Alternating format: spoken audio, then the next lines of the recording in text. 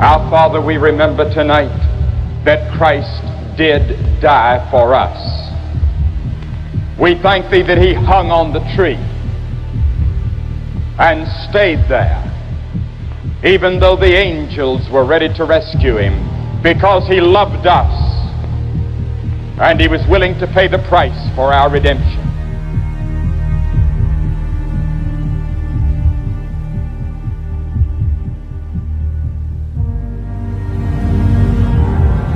Now, Matthew, the 26th chapter says, "And he went a little further and fell on his face and prayed, saying, O my Father, if it be possible, let this cup pass from me.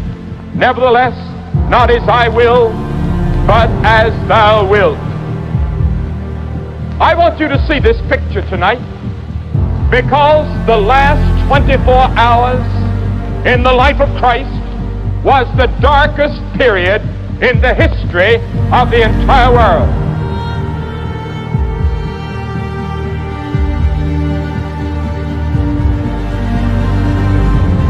Many people write to me and they say, "We don't understand the gospel. We don't understand what you mean by receiving Christ or being born again." They don't understand why Christ had to die on the cross in order for us to be saved. They do not understand why Christ voluntarily laid down His life.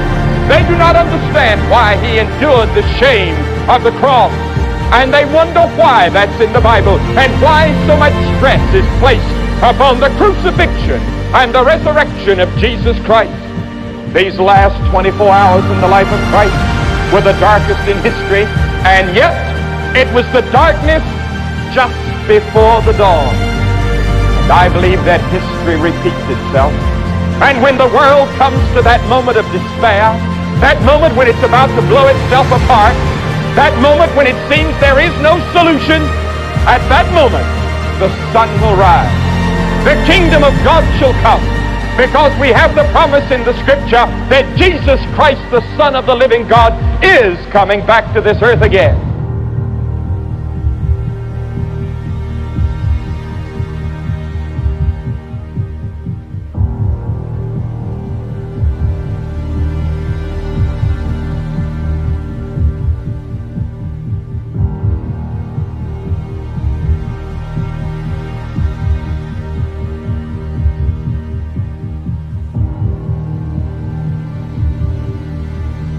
Today's message, are you ready for the word this morning? Today's message is entitled The Road to the Cross, and we're looking at part 2 of this series entitled Jesus Ministry. We want to look at Jesus' ministry. And you know something, it's important to me as a pastor to encourage people to grow in love with Jesus, to become passionate about the person of Christ, and to discover who He is, and to find out what He's done for you. Because Jesus is real, He's relatable, and He's relational, and He's relevant for your life right now. Some people regulate Him as a religious figure in our history, in the history of mankind, but He's much more than that. He's a personal Savior who's interested in your life more than you realize. And so my question is, have you met Him? Do you know Him? Because if you've not met Him, if you don't know Him, our hope is that today would be your day and moment to encounter Him. And so traditionally, the church celebrates Palm Sunday this week. It's the week before Easter. And it really commemorates the triumphant entry of Jesus into the city of Jerusalem.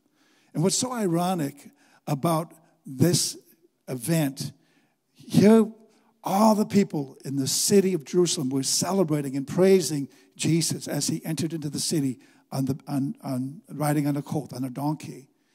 And it was only a few days later where the same city was shouting, "Crucify Him." And Jesus was nailed to the cross where He died for your sins and my sins. And so what a twist, a turn of events. Praised and worshiped and celebrated one week, and the very next week, He's in the tomb, but then He's raised from the dead again. So I want you to, it's very interesting. Jeff started the service this morning sharing Hebrews 3:8. Ben shared that verse during the greeting. And none of us planned this, but that is the opening scripture that I want to direct you to. Hebrews 13:8. And we're going to read this, and then we're going to pray. Hebrews 13:8 states, Jesus Christ is the same yesterday and today and forever. It's important to realize that the road to the cross was set in motion before the world was formed. Long before he was born into this world, God had a plan and had determined that he would be the Savior. And we understand that he hasn't changed his heart, his attitude, his purpose, his perspective. So let's pray. Heavenly Father, we're grateful for the opportunity to minister your word. We thank you for giving us wisdom, insight, and understanding as we discover, Father, the journey of Jesus that led to the cross and what he accomplished for us in his death, his burial, and his resurrection. We thank you, Father, and we give you praise and glory and honor. Amen. You know, our desire at Refuge is that you become more acquainted with Jesus, that you grow to know him and experience him more and more. See, he's full of love and compassion for everyone in this place, as well as those that are outside these four walls. I believe everyone in this community is a target of God's love. And see, as you carry the love of God in you, when you receive the love of God, you receive the capacity to love others as God loves you. And that's an awesome revelation. So in this series on the road to the cross, we started with Jesus' baptism. And what an awesome service. Last Sunday, we had a number of people water baptized to hear their testimonies. Were so moving of what Jesus did in their lives to bring freedom and deliverance and to bring them into a place of wholeness in him. Now, we understand that as we look at this aspect of this series of Jesus' ministry, we understand that Jesus began his earthly ministry after his baptism. And after his baptism, he went into the wilderness to pray, to seek God. There he was tempted by the devil. He came out of that wilderness and he began his earthly ministry. There's no recorded sign, miracle, or wonder that Jesus performed before he actually started his ministry after his baptism and after his journey into the wilderness. That's when we began to see Scripture note the miracles, signs, and the ministry of Jesus to the world. And so we understand that there's a starting place for all of us. Our life is a journey, and our destination is determined by choices that we make in this life. Would you agree with that? In Luke chapter 3, verse 23, the scripture reads, the first part of this verse says, Jesus, when he began his ministry, was about 30 years of age. I can remember when I turned 30. And when I turned 30, I was actually in the ministry for 4 years because I started pastoring at the age of 26. But when I turned 30, I reflected on the fact that Jesus started his ministry at the age of 30. So I was expecting maybe a greater anointing or God to do something more in my life. I don't know if anything actually happened different when I turned 30. I was just older, that's all. And now I look back, that was almost 32 years ago. So I'm aging with grace. Anyway, Jesus' ministry, however, was only for 3.5 years. And when we realize what he accomplished in that space of time, it's absolutely incredible how he changed the world in 3.5 years when he came to visit this planet the first time. And we understand he's coming again. But next time when he comes, he's going to stay a little bit longer, okay? And so we anticipate and look forward to the return of Christ to this earth. Now, in Matthew 4:17, and I'm going to give you a number of scriptures so that we can have reference points in understanding the ministry of Jesus Christ in this earth. Now, let me also prefix this. Jesus' ministry is still ongoing today. So we will be just addressing what he accomplished when he walked this earth in that space of 3.5 years for his earthly ministry, because there is a present-day ministry of Jesus Christ. And we need to understand that that present-day ministry is carried out through you and through me, because God is working in us, Christ in us, the hope of glory. He's working through you to extend his love, his mercy, and the truth of the gospel to a lost and a dying world. Okay? So Matthew 4:17, we see from that time, this is after he came out of the wilderness, from that time Jesus began to preach, saying, repent, for the kingdom of heaven is at hand. Now, repent simply means to change your ways, change your mind, change your direction. And the kingdom of heaven is in reference to the influence of God coming to earth. And put your hand out there. Everybody put your hand out there just like that. What's at hand? Whatever is at hand is within your grasp. So anytime you see that phrase, something that's at hand is within your grasp.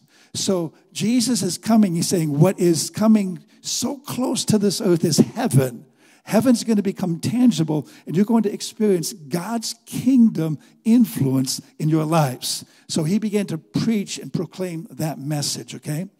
Now, Jesus ministered to great crowds as well as to his 12 disciples, and also individually in one-on-one encounters. But we understand, I'm going to share with you 3 points today. I've got the 3 points down here. Jesus' ministry consisted primarily of 3 things. Now, we understand there's so much more that we could talk about that he accomplished, but I want to address 3 important aspects of his earthly ministry. So number 1, if you're taking notes, you can write this down. His ministry consisted of preaching and teaching. So preaching and teaching. Now, I like to explain this because there's a difference between preaching and teaching. To preach is to proclaim a truth. To teach is to explain a truth. And so I'm more of a teacher because I spend more time explaining a truth than what I do proclaiming a truth. And to preach is wonderful because it's a proclamation. There's a strong anointing. There's a declaration. And the word is going forth in a powerful way to impact lives. But then when it comes to teaching, it's usually after preaching because then it's trying to figure out, okay, how do you live out this life? How do you walk this out? We need to be taught. We need to be trained. We need to be instructed. That's why we have schools on this earth. We need to be taught. We need teaching, okay? But yet we need both. And we see that here. Jesus came preaching and teaching, okay? Luke chapter 20, verse 1, and we see this reference here. One day, say one day, as Jesus was teaching the people in the temple and preaching the gospel, the chief priest and the scribes with the elders came up. In other words, he began to stir up a crowd. But also, the religious leaders caught wind of what he was saying, so they came to check this guy out. Now, notice the scripture reads that he was teaching the people in the temple. He was giving them explanation of things, and also he was preaching the gospel. Now, what is the gospel? See, our church formerly, before we relaunched in 2015, was called Good News Fellowship Church. And the word gospel simply means good news, okay? Good news. It means it's good news for everyone. So when you hear the word gospel, it's good news. It's not bad news. It's not, oh, this is a bummer. It's not something that's going to put you down and wipe you out or destroy you. It's something that's going to pick you up, give you life, and restore you, okay? And so we understand the gospel is good news. And so Jesus was preaching a message of good news that excited the people. They said, this is what we need. We are bound in our sins. We are oppressed. We are sick. We're afflicted. We're oppressed by the Roman Empire. And all these things were going wrong in their life. And Jesus coming and giving them a message of hope, a message of good news, something they could get a hold of that could transform their lives. And so Jesus revealed who he was and what he came to do. And with this first point, I believe it's important to understand in Jesus' preaching and teaching, he revealed who he was, the Savior of the world, that he came to save the lost. Now, it's also important, there's a couple of scriptures we can share relating to that. John 14:6. Jesus said to him, and he was addressing one of his disciples, he said, I am the way and the truth and the life. No one comes to the Father except through me. See, Jesus is the way, the truth, and life. There's no other Savior. There's no other one that can bring you to the Father. And so Jesus was identifying himself as the way, the truth, and the life for all of humanity. Now, some people, maybe in some circles and other religions, have an issue with that because they have an issue with Jesus. And they think there's many ways, but there's only one way. There may be other gods or people see as saviors, but there's only one who was raised from the dead. There's only one who's living and alive. And so we could say more about that, but I like John 10:10 too, because Jesus also identifies here what he came for. John 10:10 says the thief comes, that's in reference to the enemy, only to steal and kill and destroy. In fact, that's the devil's mission statement right there. The devil's mission statement is to steal, to kill, and destroy. But the second part of that verse reads, Jesus states his mission statement. I came that they may have life and have it abundantly. Now, you can read this in other translations, and this word actually means to have life as God experiences it, life at a different level. Because life doesn't have to be a bummer for you. Life doesn't have to be a burnout. Life doesn't have to be a pain and a heartache. You can begin to experience the very life of God in you, his life, okay?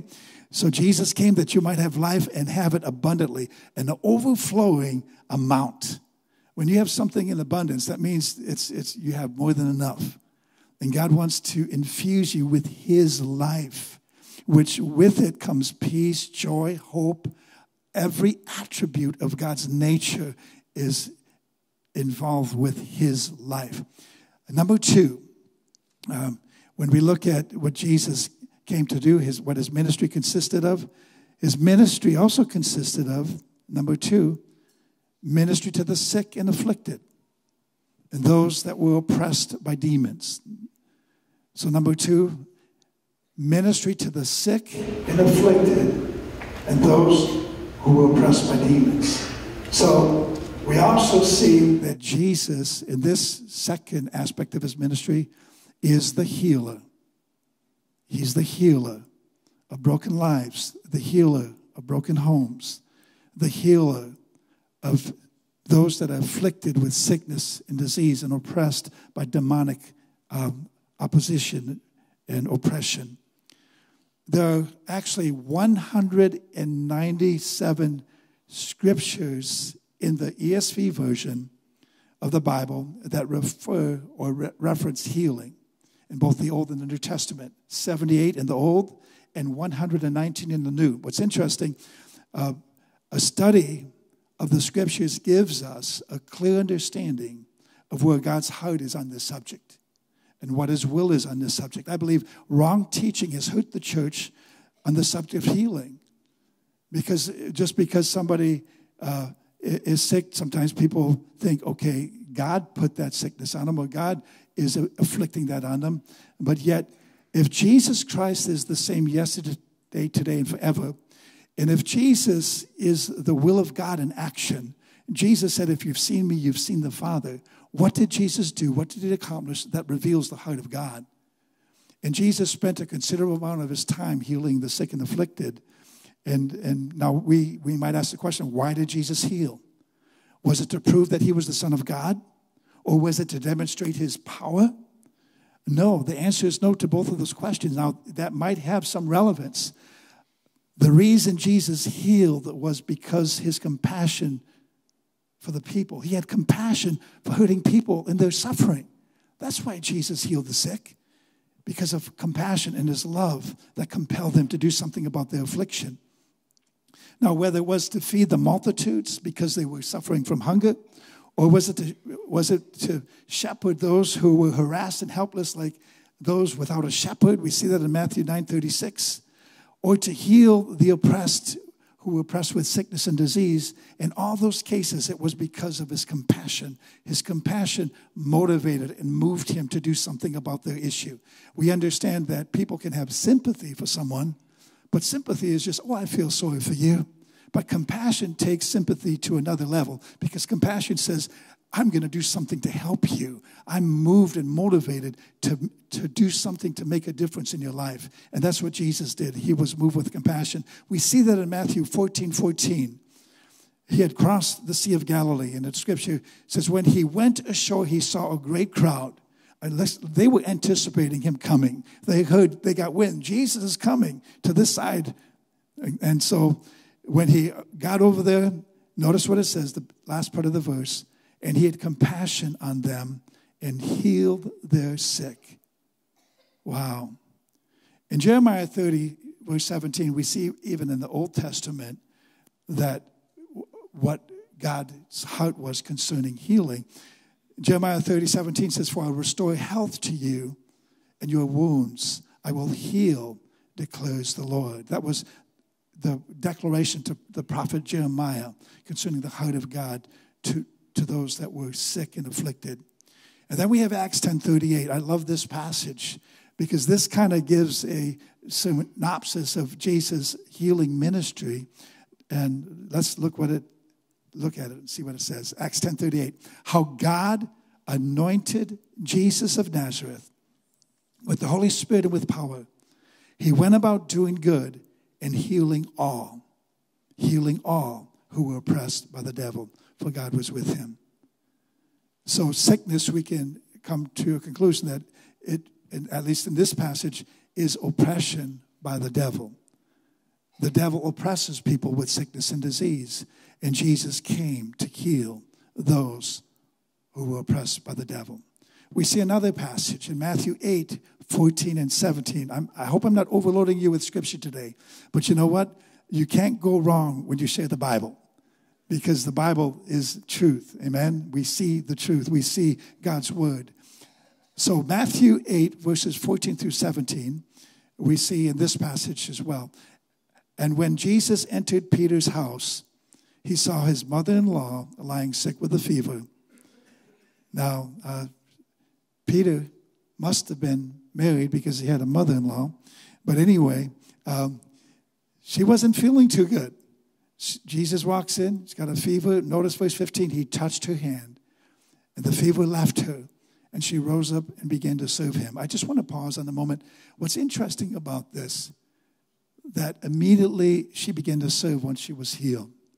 And we need to understand that if you have a physical infirmity that's holding you back, that's preventing you from serving the purpose of God, one of the reasons that we receive healing is so that we can serve. Because when we're sick and afflicted, it's a little more challenging. But when we're healthy and whole, then we can be a whole lot more involved in serving and making a difference. And I'm not saying that you can't serve if you are dealing with sickness and infirmity, because you certainly can. But it's a whole lot easier when you're healthy and strong. Would you agree? Okay? Now, in verse 16, it goes on to say, that evening they brought to him many who were oppressed by demons, and he cast out the spirits with a word and healed all who were sick. This was to fulfill what was spoken through the prophet Isaiah. He took our infirmities and bore our diseases. One of the redemptive aspects we need to understand that occurred when Jesus went to the cross, he bore our sicknesses, and he took our infirmities so that we could receive healing. So the price was paid through the redemptive work of Jesus Christ. We need to understand that truth. See, Jesus not only healed the sick, but he also commissioned us to do as well. We see in Matthew 10:8, where Jesus said, heal the sick, cleanse the lepers, raise the dead, freely you have received, freely give. So Jesus empowered his disciples. And then in Mark chapter 16:18, and Jesus said, these signs shall follow those who believe. In my name they shall lay hands on the sick, and they shall recover. So part of our commission and mission is to pray for the sick. And if there's any sick or afflicted here today, at the end of the service, we'll have the prayer team up here, and we invite you to come and receive prayer for healing. And I believe God will meet you at your point of need. Number 3, the third aspect of Jesus' ministry is restoring dominion. Restoring dominion. And see, we understand that he is our soon-coming king. He is going to return to this earth.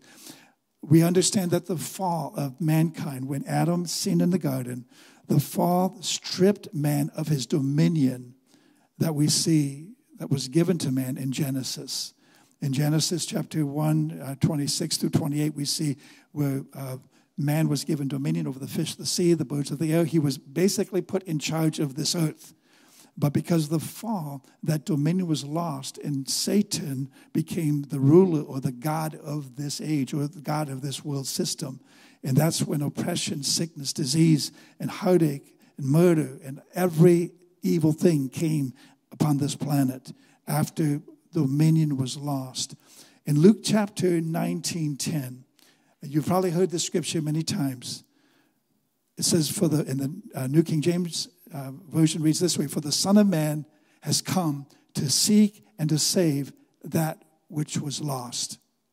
Now, I used to think that this was only in reference to lost souls, lost people. But we need to understand that he came to seek and to save that which was lost. That's in reference to everything that was lost because of the fall. Man's dominion, the kingdom of God's influence, and God's right and rule on this earth. Because of the lost dominion, sin and Satan became dominant in the lives and the hearts of mankind.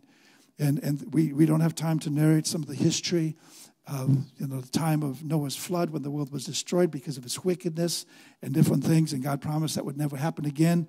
But we see the effect of the lost dominion in the earth. In Acts chapter 3, verses 19 through 21, also in the New King James Bible, we read a very interesting passage. And first of all, we understand that this was the day Peter is preaching. And there's a crowd of people that have gathered around. And he says, "Repent, therefore, and be converted." He's calling people to come to Christ, that your sins may be blotted out, so that times of refreshing may come from the presence of the Lord. In verse 20, "And that he may send Jesus, who was preached to you before, whom heaven must receive until the times of restoration of all things, which God has spoken by the mouth of his holy prophets since the world began." Now, I want to just give a little bit about this passage because there's a couple of things we need to see and understand. Notice the phrase, the times of restoration of all things. God is restoring things. He's restoring man's dominion in the earth. He's restoring God's kingdom influence in this earth. We see this passage speaking, first of all, of conversion, coming to Christ, forgiveness of sins, and refreshment that comes from God's presence in our life. And part of this is seeing that Jesus wants to come and make himself real in your life. But we know that he's also coming again. He's physically going to return to this planet. And he's going to establish his physical kingdom where he will be the ruler of the nations of the world. He is coming back just as he came the first time. And we have that as a historic record. He is surely and certainly coming back again. And so we understand this. So what does restoration include? It includes God's kingdom influence upon this planet in our individual lives, our dominion, as so that we can walk in the authority that God has granted us. We understand that we have authority over Satan. It's restoration of our position as God's sons and daughters to be in right relationship with him so that we can accomplish his will. And we see in Luke chapter 10, verse 19, Jesus is speaking to his disciples, and after they went out and they began to minister, they gathered back together, and they were talking about how they were being used of God to minister to hurting people. And Jesus said, "Behold, I've given you authority to tread on serpents and scorpions and over all the power of the enemy, and nothing shall hurt you." Wow. Now, the Greek word for restoration in what we saw in Acts is actually a word that implies a return to formal, original, normal, or unimpaired condition, or the restitution of something taken away or that which was lost. That's what that Greek word means, restoration. So Jesus came to accomplish these three aspects: the preaching and teaching of the word, the ministry of healing to the sick and the afflicted and those oppressed by demons, and then also the restoration of dominion. And I want to conclude with a verse here for these 3 points. We see in Romans 5:17. If you have your Bibles, turn there. In the English Standard Version, it's important to see this passage because it kind of narrates and encompasses so much of what happened in human history. And so Romans 5:17 says, "For if because of one man's trespass, death reigned through that one man." Who's that one man? It's referring to Adam. Because of Adam's sin, death reigned through that one man.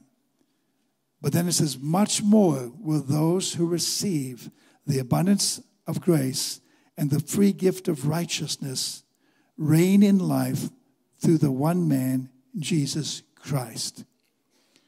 Realize this, and the worship team can come on up here. Realize this, that God has made it possible in restoring dominion for you and I to reign in this life, so that we don't have to let the condition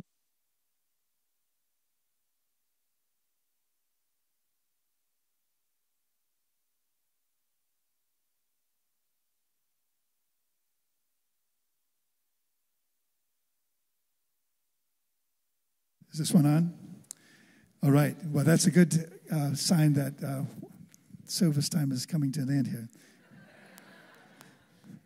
My time is up. All right. Let me put that there. I want to read this passage one more time. "For if, because of one man's trespass, death reigned through that one man, much more will those who receive the abundance of grace and the free gift of righteousness reign in life through the one man, Jesus Christ." How can we reign in life? It's through Jesus. He's called us to reign with him as his sons and daughters, so that the circumstances, the oppression, the fear, the hatred, and all those negative things don't have to reign over us, but we can reign over them through the power of Jesus. And so we understand that there's a free gift of righteousness that's extended to us. And that gift of righteousness simply is a gift to live life the way God intended us to, with his nature, with his life, so that we can live out this life to fulfill what he's called us to do. In Acts chapter 4, verse 12, the scripture reads, "And there is salvation in no one else, for there is no other name under heaven given among men by which we must be saved." Are you here today and you say, "Pastor, I know I'm saved without a doubt. I've given my heart to Jesus Christ. I've come to him and I've dedicated my heart and life to him." That's wonderful. But maybe you're here and you say, "Pastor, I'm not certain about where my life is at. I have not really given my heart to Jesus Christ." Or maybe you have some time ago and now you kind of drifted away and you're not really walking with God. He's not really first in your life. And yet today you're here and God's tugging at your heart and says, "Son, daughter, come home." And we see that there is salvation in no one else. There is no other name given among men by which we must be saved. You might say,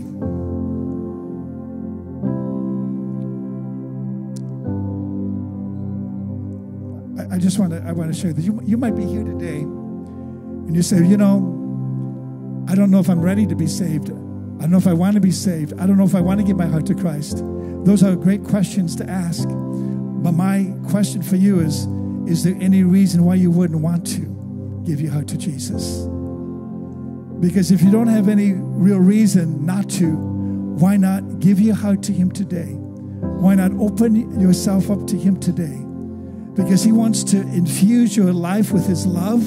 He wants to reveal Himself. He wants you to experience His forgiveness so that your sins and the influence of that sin can be eradicated from your life, so you don't have to be under the power of sin's control anymore. You can be set free by His power.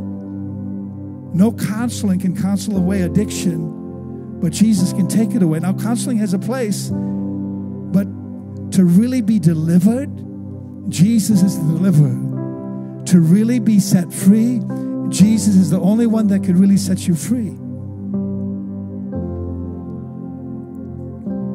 I'm going to read this. I was thinking about saving it for next week, but this is going to give you a picture of Jesus. What can we say about Jesus? Jesus Christ, Savior. He offered Himself as a sacrifice. Jesus Christ, Savior, became man's substitute. Jesus Christ, Savior, came to earth to set us free. He is our healer and deliverer. Jesus Christ became mediator between God and man. Jesus Christ bore the sins of many. Jesus Christ carried the burdens of humanity. Jesus Christ is the only foundation that will stand. Jesus Christ, our Savior, all hope of eternal life is built upon Him. Jesus Christ, Savior, His sacrificial death is the central theme of preaching. Jesus Christ, Savior, the only source of truth and the author of life.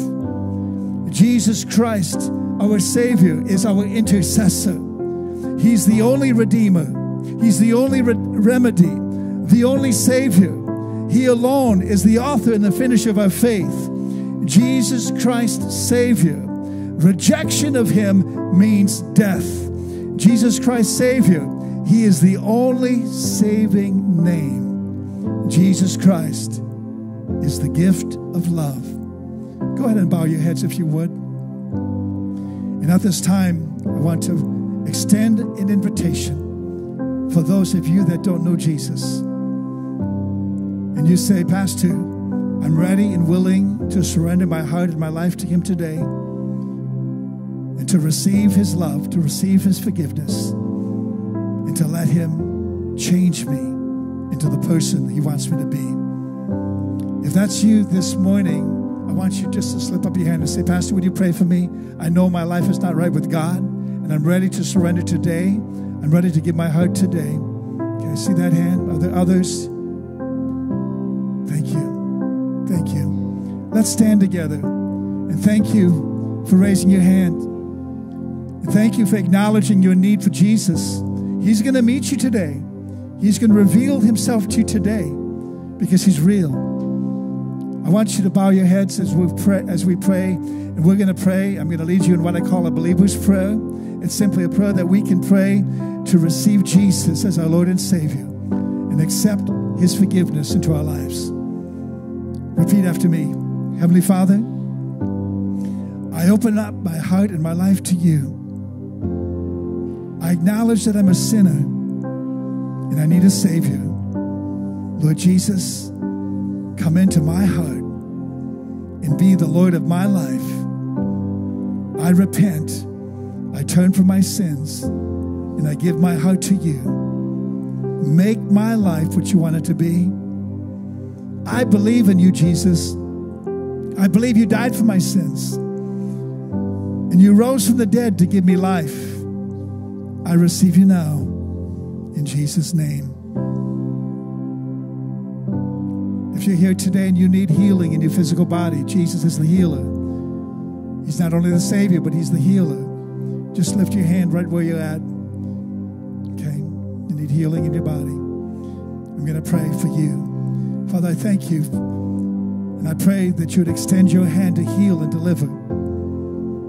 Jesus, we acknowledge you as the same yesterday, today, and forever. When you walked this earth, you healed all that were sick, those that were afflicted, those that were oppressed. Lord, I pray even now that your healing power would be extended upon this congregation to minister to the afflictions and the sicknesses that they bear. In Jesus' name, we acknowledge, Jesus, that you bore our sickness. You carried our disease.